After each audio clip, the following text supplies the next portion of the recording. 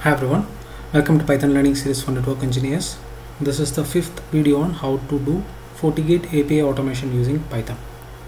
In the previous videos we have seen how to initiate API connection to Fortigate, get the configuration using API, parse it, and how to take configuration backup. So this was the script which we executed earlier for taking the configuration backup.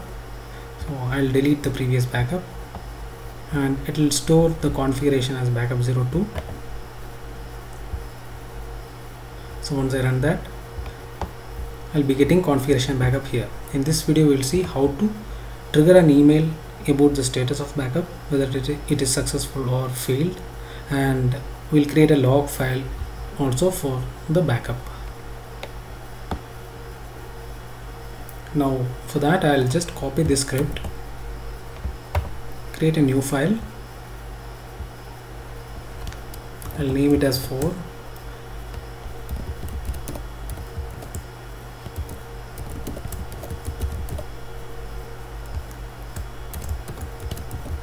Email status.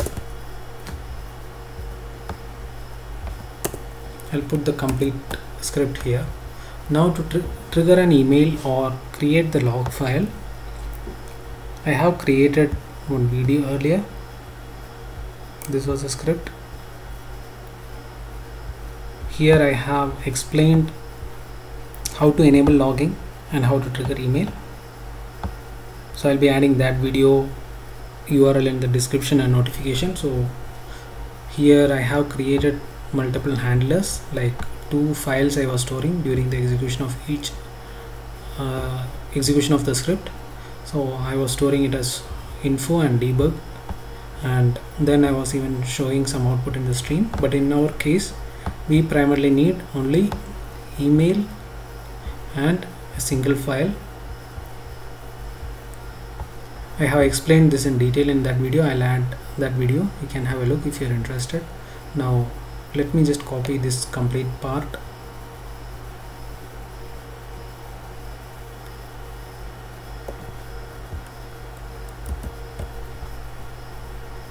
I'll copy this and I'll put it into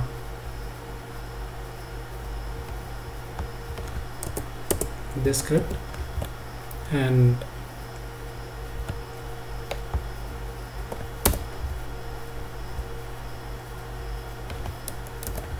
now here I'm importing logging. Then here I am setting the mail password as an environment variable because I don't want to keep it open in the script. So I have created another video explaining that as well, so where you can set the password and all the secret information within the machine's environment. So here when I execute this, the mail password, when I execute the environment variable mail password, script will be able to get my Gmail password. Now to set Gmail to trigger an email, what you need to do, you need to go to account security, and there is an option to create a password. There you need to create a password and you need to keep that password as secure. Don't use your primary accounts, just try to create a test account for these purposes, and you need to make sure you're keeping this secret key secure. And here I have set a mail password, and then I'm creating a logger, and here in our case you can just give another name here. I'll call this as firewall backup.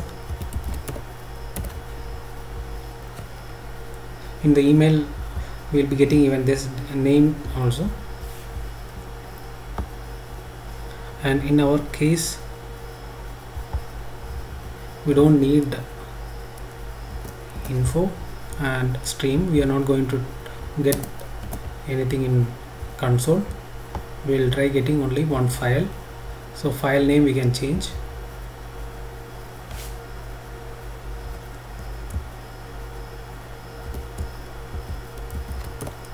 I'll call this backup.log, and this is the email configuration where I'm connecting to smtp.gmail.com.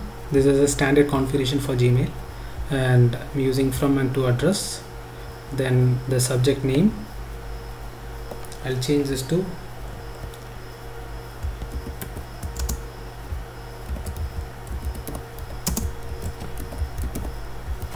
firewall backup status, and here in credentials I'm passing mail password. Then we don't need these two handlers, so I'll remove that. And for email also I'll change this to info, so that I'll get information and above, info and above all the logs in email as well.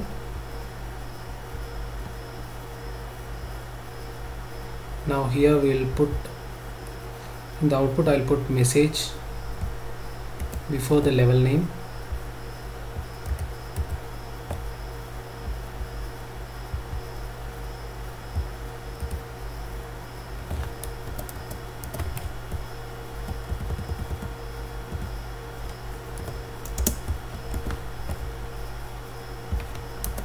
You can customize however you want these details.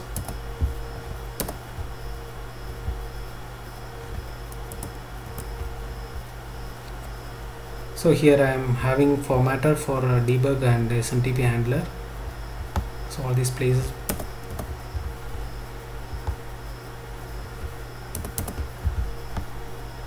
Yeah. Now logging is enabled in this script. Now we can add logger wherever we need. Actually we can add one logger while initiating the backup. So what we can do here, logger dot, we'll make it as a debug log so that we'll get it in the file as well. I'll just type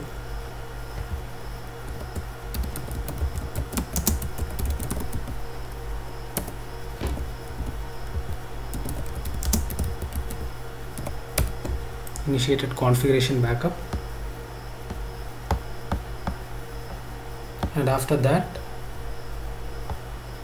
here we'll be getting the response, and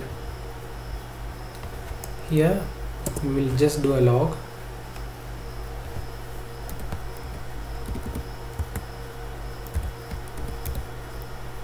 Info and above will be going to email as well. We can see the minimum level here, info for email. So info and above will be going to email. So I'll just set a message here.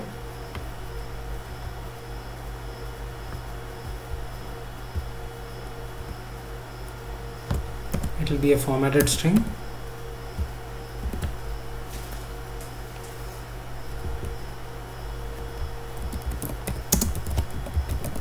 Backup status code.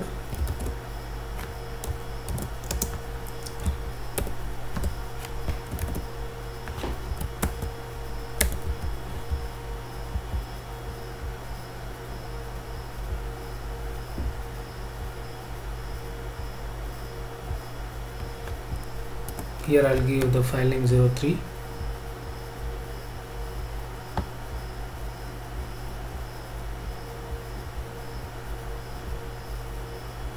My inbox is empty, so I'll try running the script.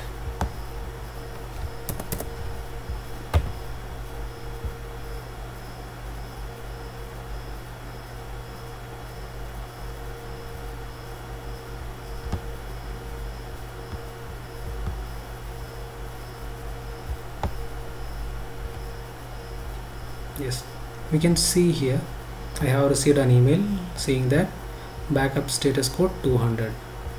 That means backup is successful, and you can see the time as well here.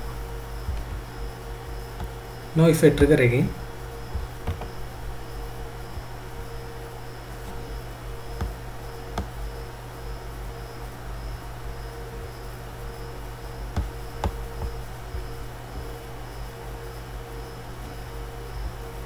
I have received another email with the backup status code 200. So let's see one failure scenario.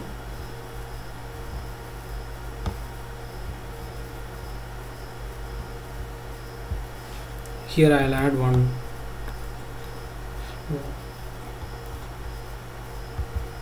additional number within the authorization key so that it will fail, because authentication will fail. Now if I trigger an backup, now you can see the status code is 401. That means backup failed, it is authorization failed. If you need, we can do additional customization here within the script.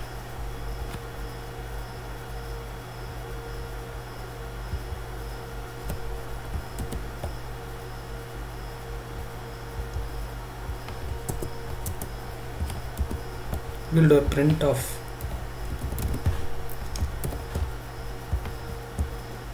response code here,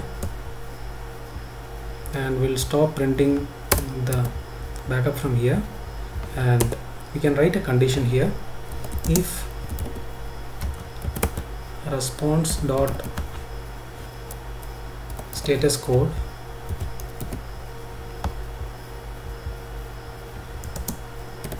equal to 200,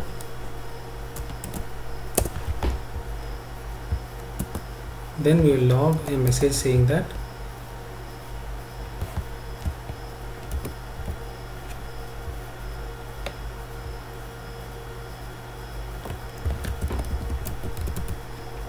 backup successful, and I'll write a else condition.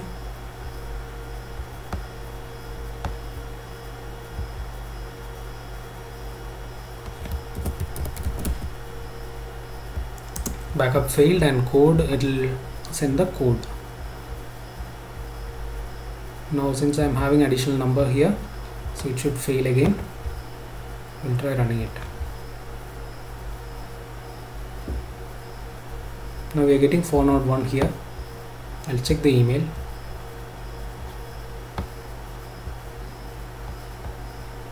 You can see the backup status and backup failed, code 401. And we will be able to see the time.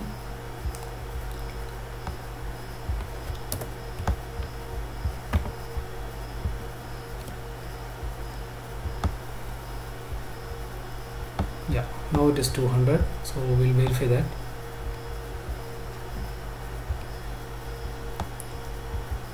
Now backup is successful.